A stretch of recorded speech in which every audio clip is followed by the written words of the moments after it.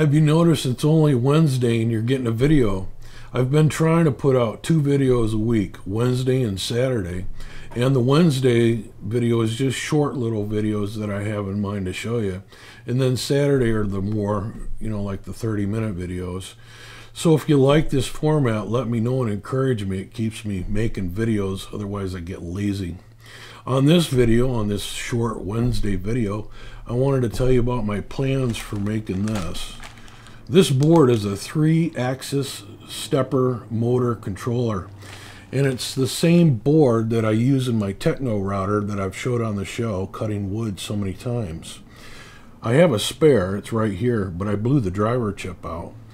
I have another driver chip that I was going to put in there, but then I remembered I bought this kit, and I'll put a link in the description if you want to build your own.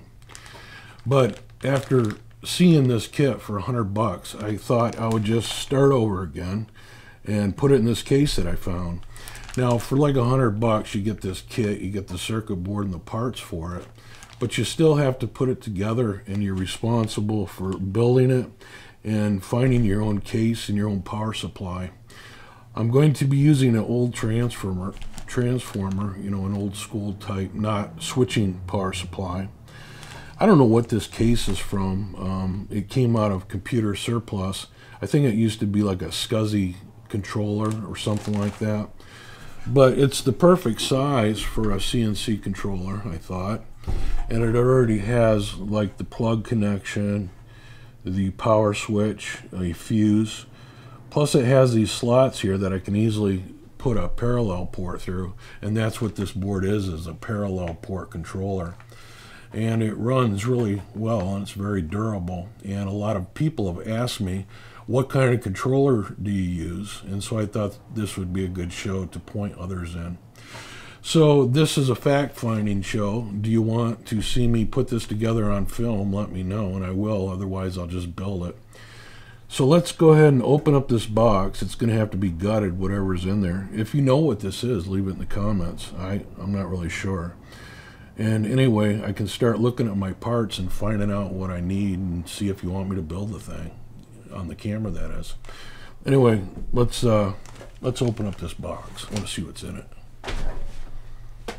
So yeah, this was a SCSI drive holder, I believe. You'd put SCSI hard drives, and this was kind of like an external hard drive. I believe that's what this is. Has a power supply,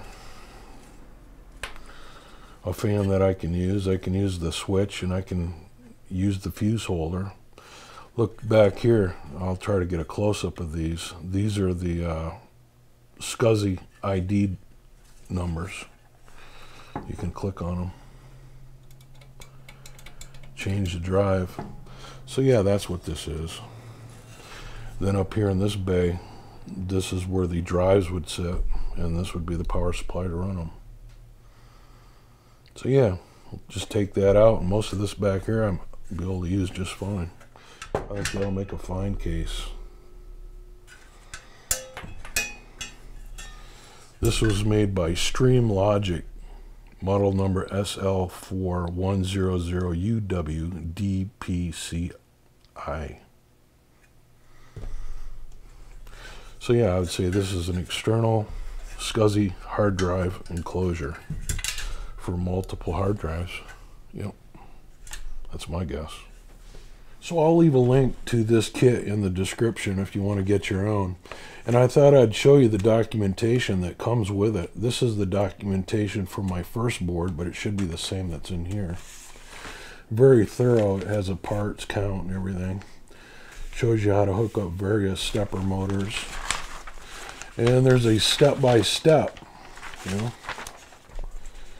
Starts out step 1, and you can see where I've checked these off, and so I followed this. And it shows you, it tells you what kind of power supply that you need and the tools required, so it's pretty good. And when you get it done, there's a feeling of satisfaction that you made this yourself. And if if it breaks, you'll know how to fix it because you built it.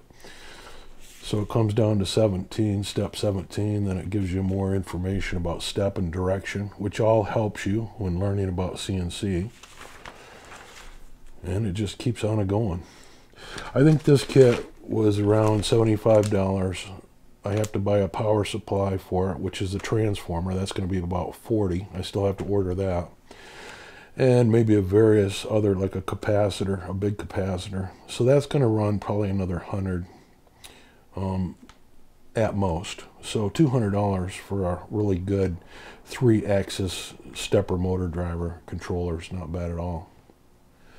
And these are some of the motors that you would typically run with a stepper controller like this board. These are fairly large motors that can run a medium-sized machine. This is a 307, no, this is a 305. Yeah, 305 ounce stepper motor. That means it can hold 305 ounces, you know, holding power. And it has the pins that come up that you can put on relays to control things like vacuums and pumps and spindles. So you can expand with relays.